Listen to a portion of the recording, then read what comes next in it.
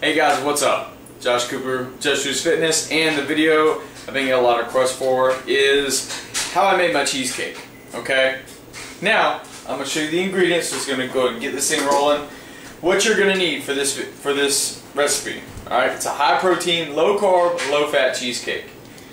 2 whole eggs, 12 ounces. 12 ounces of fat-free cream cheese, 2 scoops of a vanilla protein powder, 1 tablespoon of a pure vanilla extract, 12 ounces of a plain Chobani Greek yogurt or Fig, whatever brand you want to use, but 12 ounces of plain non-fat Greek yogurt. A whisk would come in handy. You can use anything you want to mix it up with, but I recommend using a whisk or a blender. Some stevia in the raw. I recommend this over other sweeteners or sugar. Alright, remember, we're trying to keep the calories down, trying to keep the carbs down. So substituting all of this is going to help a lot.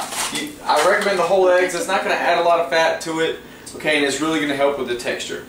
And if I haven't already mentioned, 2 scoops of protein powder. Now, so what I'm going to do, I got my 2 scoops of protein powder. I'm going to throw it in my mixing bowl. Make sure I get everything out of there. Okay. 1 tablespoon of vanilla extract. Top it off. I got my cream cheese. I've let this sit overnight so that way it kind of softens up a little bit. You can put it in the oven too if you're short on time. But this package is 8 ounces, so I'm actually just going to put this whole package and half of that one in my bowl. I got my 2 whole eggs. Once again, I recommend whole eggs instead of using egg whites or an egg substitute, because it's going to really help with the texture and the taste. Okay, and not really add any fat at all. Now I'm just going to zero out my scale and measure out 12 ounces. If you don't have a scale, okay guys, all you have to do is use a cup and a half. Alright, that'll give you 12 ounces. But I recommend always using a scale, especially when you're baking, because sometimes the weight of things is more important than how much volume you're using when you're baking. Especially with flour. Remember that, especially with flour. Always weigh your stuff. Now we're going to take 1 cup of this sweetener. I'm just going to mix it up, and letting the cream cheese sit is going to really help with helping it getting softened up, so that way it mixes up better and it's not a pain and it doesn't take forever to mix up. Now while you're mixing all your ingredients up, make sure to preheat your oven to 325 degrees. We're going to be baking it at that for 30 minutes. Then we're going to turn it over and we're going to bake it at about 200 degrees for another 50 minutes. I recommend 50 to 60, but when I've gone 60, I notice they dry out a lot. So here we go. I'm going to put it in my pan. So what I got here is a regular pie crust pan. I put aluminum foil in there. I'm trying to keep the carbs low. You can buy a pie crust, but it's going to change the macronutrient, the carb, fat, protein count. But what I got here is a butter spray can. And right there, so it doesn't stick to the pan. I've had a little bit of trouble with that in the past. Learned the hard way. So I'm just going to dump this in here. Try and make sure you get as much of the batter in there as you can. Hey guys, here we are 30 minutes into the baking. So I'm going to go ahead and switch over the cheesecake. What I'm doing is I'm taking my stove from 325 down to 200. Right, now we're going to keep it down there for about 50 minutes. Okay, really anything longer than that, and I found that I end up drying out. Don't want to do that, so, but I'll show you what it looks like right now. Boom, I've added a couple things to it.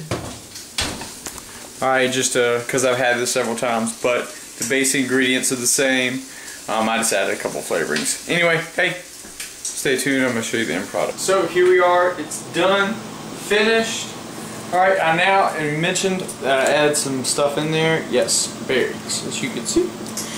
Just to add a little bit something different, if you're curious about the amount of berries, a cup and a half. fast forward a day, and I got the cheesecake. Now, I mentioned in the video that I added a couple extra things, well, one extra thing, and I took some berries to the regular vanilla recipe. I took the berries and put them on top. Stuffed them in right before I cooked it. That's all I did. Frozen berries, that's it. And here we go. What I'm going to do is cut this into 8 slices. Each slice is under 10 grams of carbs, okay? Even with the berries, it doesn't change the macros hardly at all. So if you do want to try a berry one, simply add berries. That's it. Nothing really crazy special. Now, as you can see, I'm cutting it. It's kind of falling apart a little bit.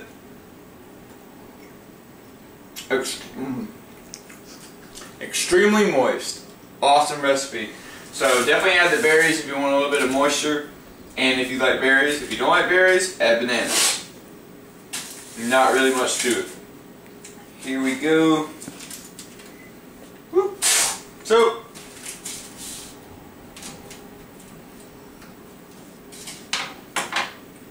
you want to try one? Mm-hmm. You can try this. You want to try the one with the berries? I mean, do you really think it matters? Could fall apart on it. I got you. You got me? Mm-hmm.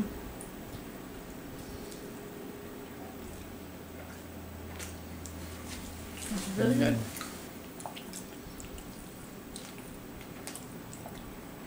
Oh my god.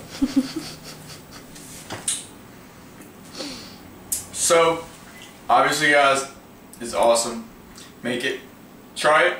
If you haven't subscribed yet, what are you waiting for? Come on. And always just choose fitness.